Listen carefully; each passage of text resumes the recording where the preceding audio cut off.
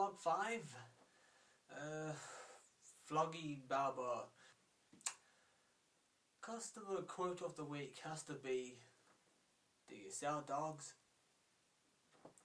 If you haven't seen any previous vlog, you might not realise I work at a clothing shop. We don't sell dogs. We don't sell any animals for that matter. We mainly sell clothing. But I guess, you know, don't ask, don't get. Or in this case, do ask and still don't get, because, you know, we don't sell dogs. We sell clothes. Well, I did it. I managed to get rid of every manager that was working there when I started. All 4 of them. The main overall boss manager person, and then the manager of this department, and what have you. They're all gone. Got rid of all of them. Was it something I said? I don't know. Maybe it was my overwhelming manliness scared them away, I don't know. Or maybe they got better job offers, which may be the actual reason. They've been replaced. One permanent manager has come in to take over from the other permanent manager, but there's also now some temporary managers that have come in to fill the void while they look for permanent replacements, which from what I heard is a regular thing. I think the one that just left was the 3rd manager in the last 6 years, so I'm guessing I'm not going to have to get too used to the next manager, hopefully, because I'll be leaving, so, but probably in all likeliness because they will move on to bigger and better things and I will stay here and rot in the overwhelming manliness that is me. Or maybe not, who knows. Anyway, so yeah, that's the managerial situation at work at the moment. The new manager, yeah, well, stays out of the way mainly, doesn't really interact with anyone, you know. If there's a customer complaint, she'll handle it. She'll take the customer back and deal with them herself. Funny enough, the customers go back there. I don't remember them coming back out. I'm sure they leave through the exit at the back. I don't think. Anyway, the managers aren't the only ones leaving. One of the girls, Daria, well, her name's actually Pauline, but we call her Daria because the uniform is green, so she's always wearing green. And with the glasses and the hair, she's just the spitting image of Daria Morgendorfer, so that's what we call her. And yeah, she's a great sport, she goes along with it, always joking around, making little impressions.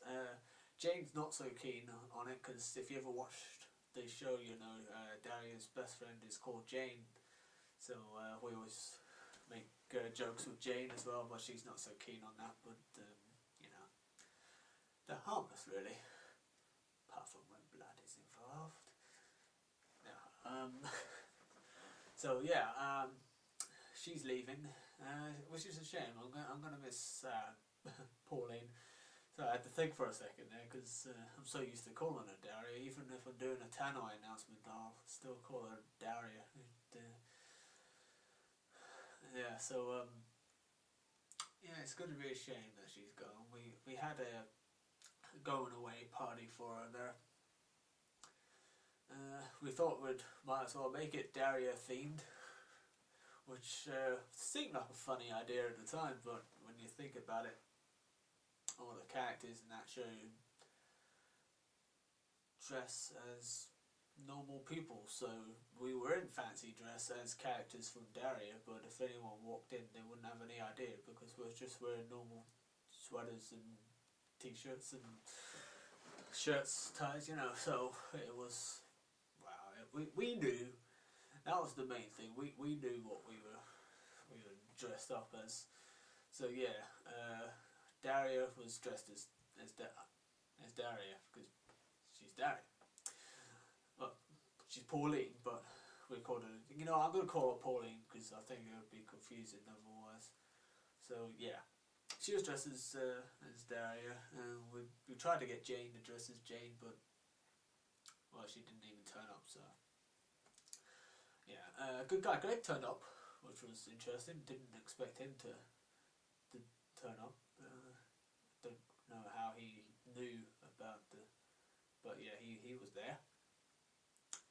So I actually, as Jane wasn't going to dress up as Jane, I did, which I would show you a photograph of what I looked like, but unfortunately my sister was in charge of the camera and she left the lens on the entire time, so there's no actual evidence that the event even happened. But it was fun. Steve turned up. He clearly forgot that there was a fancy dress thing. It was because he was just in normal clothes. Didn't look like any of the characters at all. So I asked him, you know, where's your costume, and just like that, he pulled his t-shirt up over his head and went, "I am the Great Cornelio." So I thought, great, you know. Which, you know, Beavis and Butthead, Daria was in Beavis and Butthead, so yeah, it kind of works. I'll accept that. So, yeah, no, nice one, Steve. And yeah, we had lots of fun. You know, there was drinking, dancing, fights. What else could you want? So with the exception of the food poisoning, I say the party was a great success. A few fingers were pointed at me, but those fish fingers were well cooked, so it wasn't to do with me. So it did mean, of course, that some people couldn't turn up for work the following day, but I could, so yay! Jane turned up as well, because obviously she wasn't at the party, as I previously pointed out. So it was just us two in, and the new managers. And of course, naturally, with the lack of staff, there was an abundance of customers. The staff to customer ratio is usually of too little or too many. Never quite get that balance right, but that's this job for you. That's what we like to do. So yeah, it was just me and Jane and a bunch of very annoyed customers. The best thing about that day was we had our lunch breaks at the same time. We were both scheduled to go for lunch at 1 o'clock. Somehow, when doing up the rota for that day, the manager put me down for 1 to 2 and put her down 1 to 2 as well. You'd think with only 2 people to sort out, you'd notice, if they're both at lunch at the same time, there'll be nobody in the shop to look after the customers. That's not good. I should do something about that. No, they did not. They put us both on at the same time, and you know what? We did go at the same time. That's what the rota said. Damn it, that's what we're doing. So yeah, there was an hour where there was customers and no staff members at all. And funny enough, customers didn't like that. No, they preferred being served than not being served for some reason. And that queue could get pretty long when there's nobody there at the checkout to serve the customers.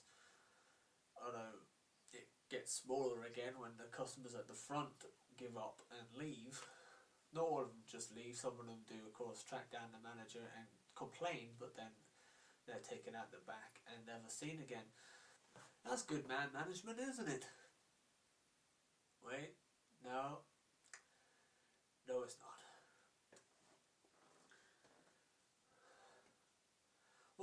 I could talk about this for, I don't know, another few minutes, but I'm not going to. I'm going to wrap things up. Just like any other video, I'm going to end it at some point. In this case, I'm going to end it now. Not literally now, as I'm still talking. The end of the video is when the video actually ends. This is more me talking about how the video is very shortly going to end, but currently is still going. Why? God only knows. But I will say this: if you like the video, then please like the video, if that makes sense.